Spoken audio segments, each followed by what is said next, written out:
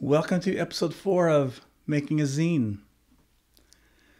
Now, I know we're only a few episodes into this series, but this week we're under a extreme heat warning, and it's going to last all week. It's not going to be very pleasant to be out making images, not out in the woods anyway.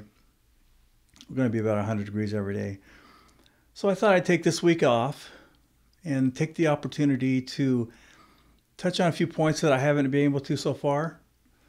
We'll talk about some of the details and go a little more in depth on what this project is.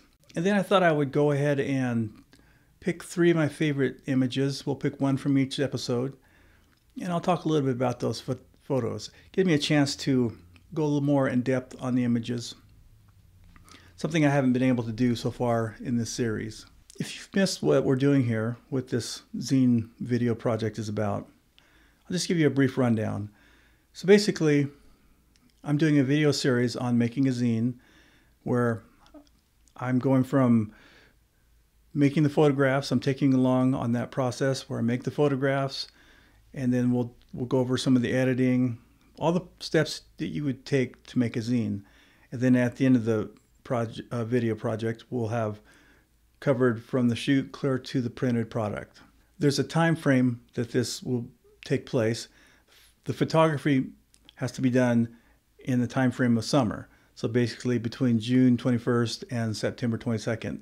That's the time that I have to make the images for the zine. And then we'll have it printed sometime probably in late fall, early winter. Now, if you're not familiar with what a zine is, it's a pretty informal term.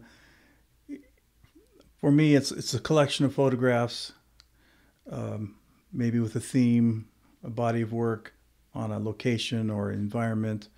It's a collection of photographs that I can run together in a magazine format. This project that I'm working on right now is something I've been really wanting to do for a long time. This is something I would have liked to have done many, many years ago.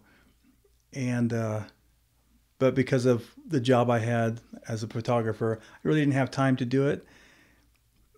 And when I would have liked to have done it, digital photography had kind of replaced film.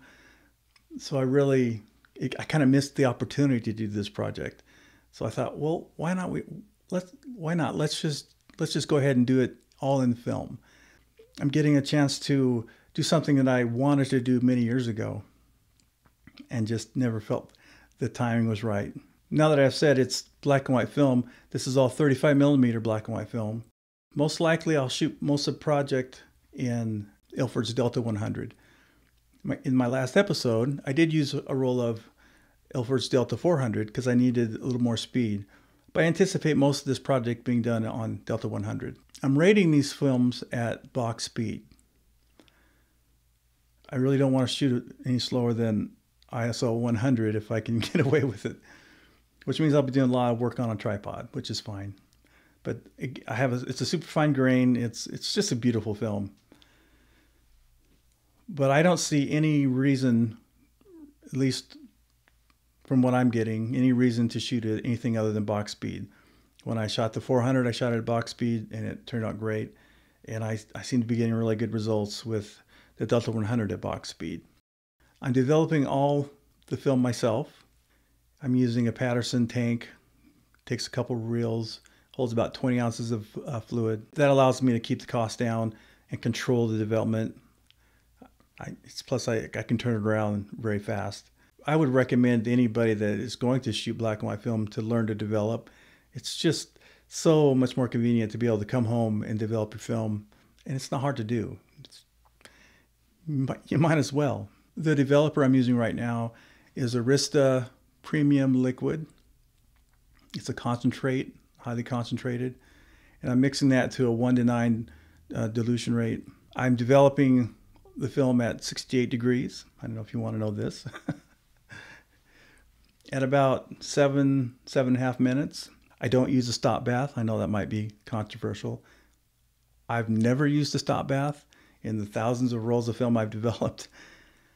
If someone wants to convince me of a really good, compelling reason to add that process, add that cost, add that chemical to my process, then I'm all ears, but I've never in my life used anything but water as a stop bath.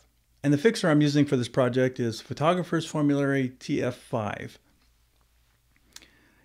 It's an archival rapid fixer. Seems to be working great. I don't really have any complaints. I've used it for quite a while. It's pretty affordable.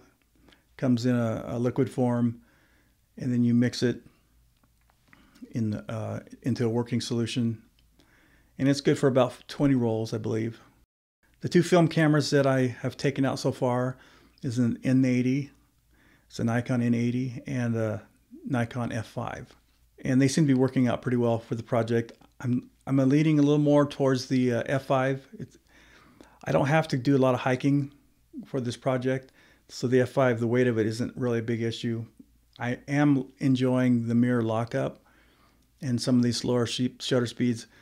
The mirror lockup, I think, has been kind of important, especially when I put a longer lens on, which I have been doing for some of the forest tree shots and stuff. I do like the option of using the mirror lockup. So you'll probably see a lot of this project done with that camera. It's a great camera. It has a great meter. Why not use it? If you're not familiar with my photography, I do a lot in black and white, and this zine is part of a series of zines I call Seeing Monochrome. I think this is number 4, where I take a different theme or subject matter and I do the whole thing in black and white. This is the first one that's all black and white film, all 35mm black and white film. But in the past, I've done some with a mixture of formats, mixture of digital and film for the Seeing Monochrome zines. This zine is on a specific location.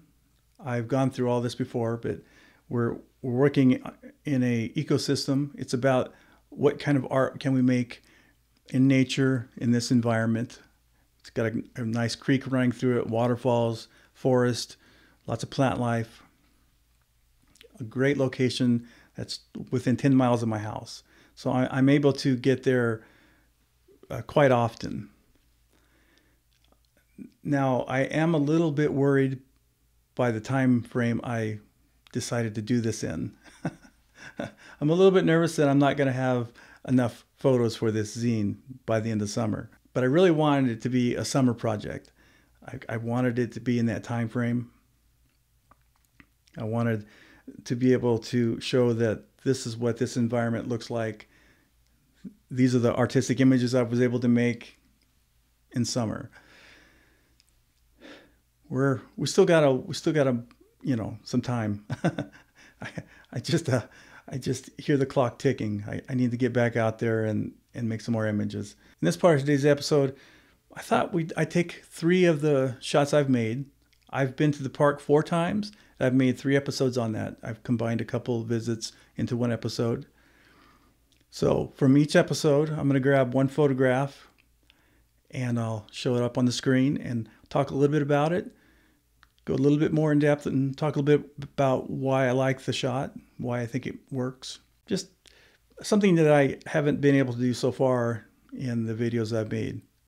In episode 1, we start at the lowest part of the park. It's the first set of waterfalls. It's my favorite place in the park. It's not a large waterfall, but I really like this location. The image I made here, I think, has a really good sense of depth, and the motion of the water I find appealing. And I like the journey the eye takes back to the waterfall. And behind me is another drop off and another waterfall. At this point where I've made the photograph in episode 1, the water's still too high to really climb down and make an image, but I think here pretty soon we'll be able to start working on adding that into the mix. Episode 2, the image I really like, well, it probably is going to end up being the cover shot unless I come up with something better, but that was really the theme of the episode because I went out looking for a cover shot.